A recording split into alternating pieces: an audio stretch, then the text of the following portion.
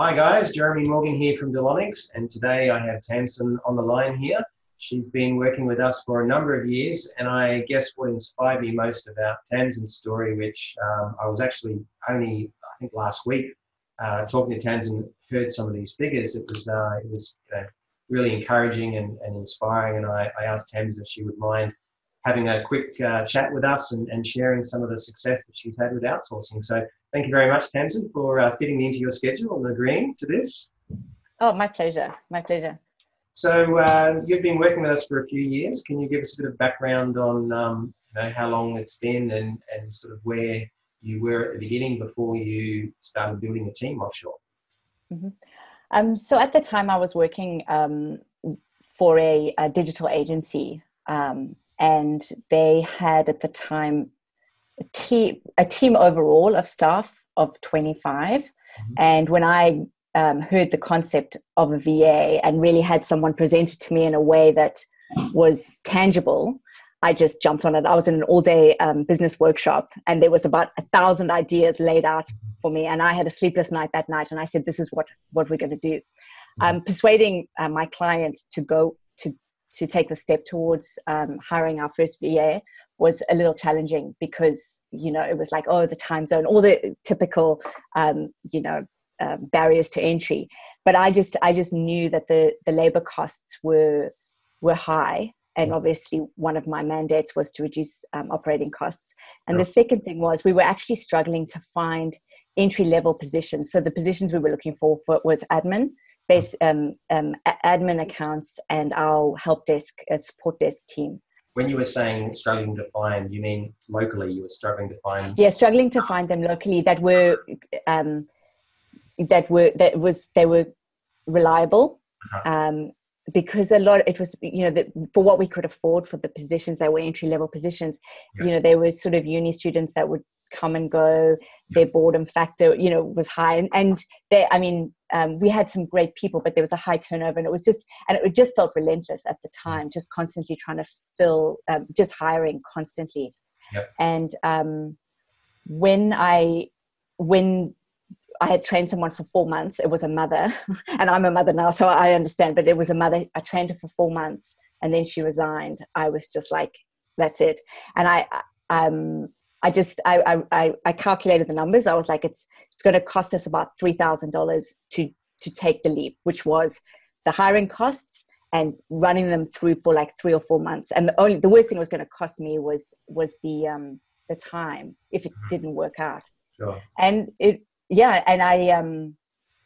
I kind of knew what needed to be done just instinctively. So I made sure that I had the manuals in place, getting the files into a place that was accessible for them remotely was something, but I didn't let it stop me. So anyway, so that was it. So I just went ahead and contacted you guys and began. So you mentioned some barriers to entry a few minutes back. Can you elaborate more on what your specific barriers to entry were, or what has the language was a problem. So I sort of broached it that they wouldn't have to be client facing. Mm-hmm. And he made the decision that some of the key parts of the business he wanted to hold on to. So obviously sales, the time zones was another, which obviously you guys handle really well. We have the team starting 9 a.m. Sydney start time. So that worked well. That idea, like how would they access? We had all of our client files on a local server, and it was like, how could they access the client files? And that was like a big deal. And then one day I sat down and I was like, do they actually need to access that? So there was a bit of creativity that had to go into like, how are we going to work around this? And it was just actually dissecting tasks in more detail. So they would do 75% of the tasks. And then, if things had to be done physically in Sydney, then we would do them. So those are the main things. Okay. And when you got started, I can't remember, how many team members did you start with to begin with? We started with one, and just to see how it went. And unfortunately, or fortunately, within 4 months, she actually resigned because she had a job that she had applied for in Korea 2 or 3 years prior. She decided to take the position, and I was devastated at first, but it gave me such a sense of confidence that I had made the right decision, because she was fantastic and the girl that we hired was fantastic. And between the videos that I had created and the cross training that they did it all. And the only thing that I had to do was check the work of the new person for 1 or 2 times that they did whichever task they did, and that was that. And pretty much it's been like that since. I hardly do any training, and that girl 4 years later, she's still one of our main sort of the main workers. Yeah. Excellent. No, that's good to hear. Yeah. So yeah. You've grown the team. I think there's about 7 or 9 staff in total now for the team. Yeah. And what is that? Putting those team members in place over here, what has that enabled you to do in Australia?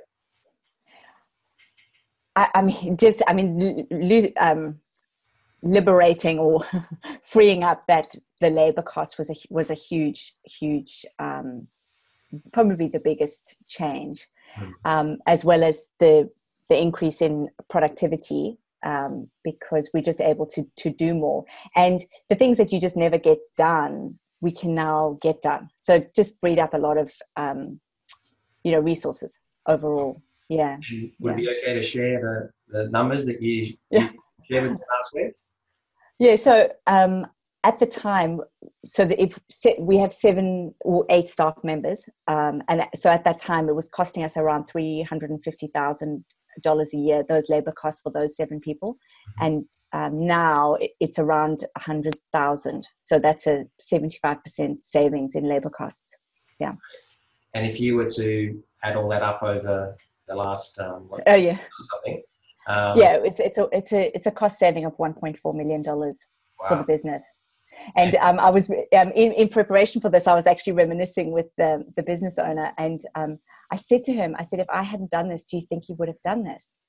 And he said, I probably wouldn't have, because he didn't have, he knew, that it just needed to be, that it may not have been done because of the barriers. Yeah. And how much of a competitive advantage is that given that business, do you think?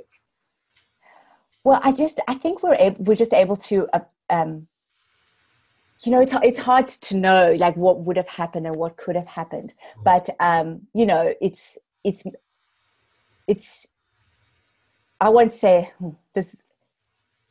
I won't say it kept the business afloat, but it had, in the 4 years there have been challenging times, probably talking about Google, algorithms on SEO and, the fluctuations, and Google AdWords used to be, bread and butter of the business. And then one day, maybe about 3 years ago, it was like they couldn't afford to continue on with Google AdWords. So, it just enabled the business to just keep running. And it is, and Dale Beaumont, who runs the business workshop that I attended, he said, that one of the barriers is, we need, it's outsourcing is not good because it's not good for the Australian economy because we're taking the jobs offshore.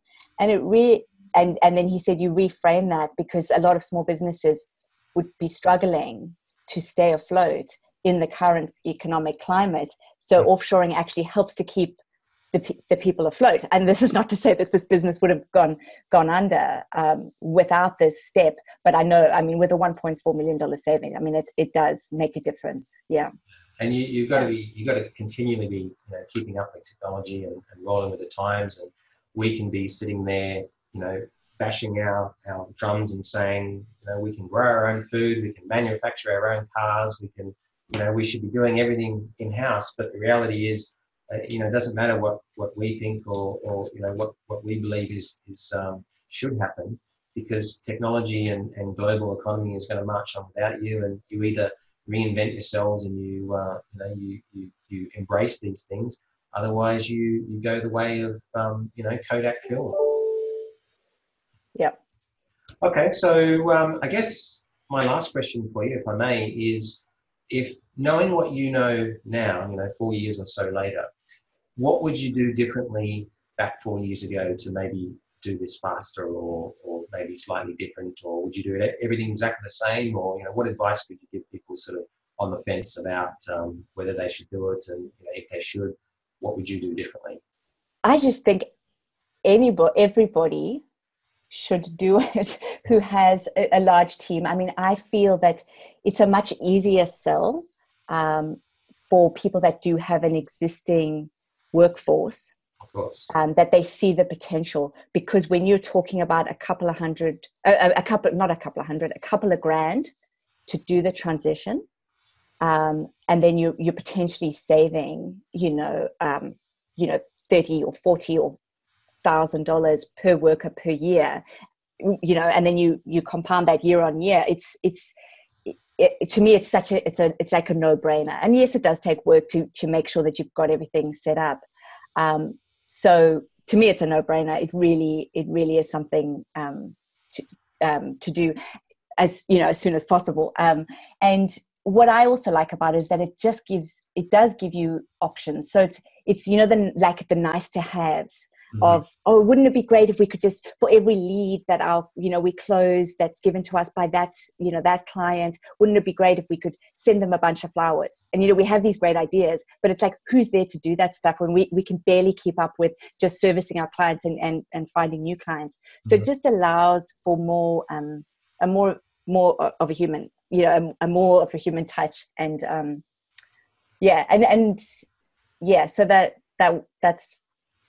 that's for people that have an existing team. And I think for people that are looking to build new teams, it is a little bit more, it feels a bit more risky, because they don't have the reference point of how heavy it is, that perpetual labor cost month after month after month, and how that feels. So, but it's definitely worth doing. Yeah. So I guess that would be my, make it a priority and do it, because once you free up, you get more labor resource, and you can free up some of your cash flow. It can really make a big difference in your business. Yeah. Okay. Well, I appreciate your time. Thank you very much. My pleasure. Thank you. Okay. See you soon.